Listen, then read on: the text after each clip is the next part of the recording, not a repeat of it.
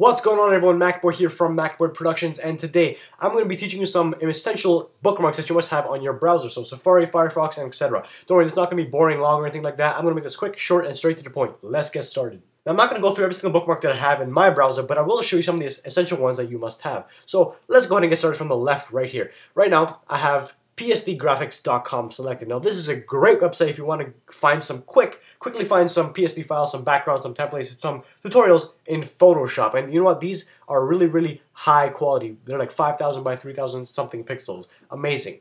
Now, I have using Mac tricks and tips, and MacMagic.org. Now, all these three websites are all blogs, and they all explain different tips, tricks, tutorials, everything on the Mac. And you know what? These are pretty amazing. I love these.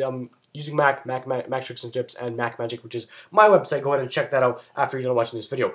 After that, I have tinyurl. If you have Twitter, this is great for you because it just saves so much space in those 40 characters that you're allowed to post on. So basically what it does, it takes long URLs, so something from youtube.com or facebook.com, whatever, you're watching a video, you copy that URL and you paste it in here. It's going to make it as a tiny URL, so you can paste it into your tweet and it won't take up as much space. Great website. You can go and check that out after. Now, this is Gizmodo, another blog, but this is not only Mac tips, tricks, and so forth. This is everything tech related. No, I'm not kidding. Everything. There's new posts on this thing pretty much every hour. You must check this out. This is a must bookmark. Once again, that's gizmodo.com.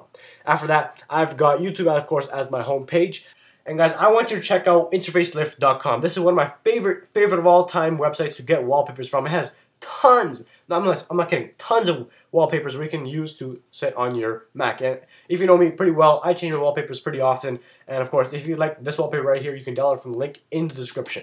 Alright, let's get back to the Safari. Again, that's interfacelift.com. After that, I've got randomwalls.com. Of course, there's another wallpaper website. I love this website because it gives you so many high-quality wallpapers, and they post, of course, every day. Go ahead and check this out also. And then we have Best Buy and Future. But now, I don't know if you're a tech geek like me, but I like to check the prices of different products pretty often. So I just have the bookmark. I just go there, check the prices of this. Okay, now this is on sale, this or whatever. And I just, know the news or know the amount that people are selling their products for these days. Now, guys, that was a very short video. I showed you only like 5 to 10 links, and that's not enough. There are millions of other websites that are very essential to Mac users, and I want you to tell me what they are. I want you to comment below and let me know what you think is an essential bookmark for your Mac.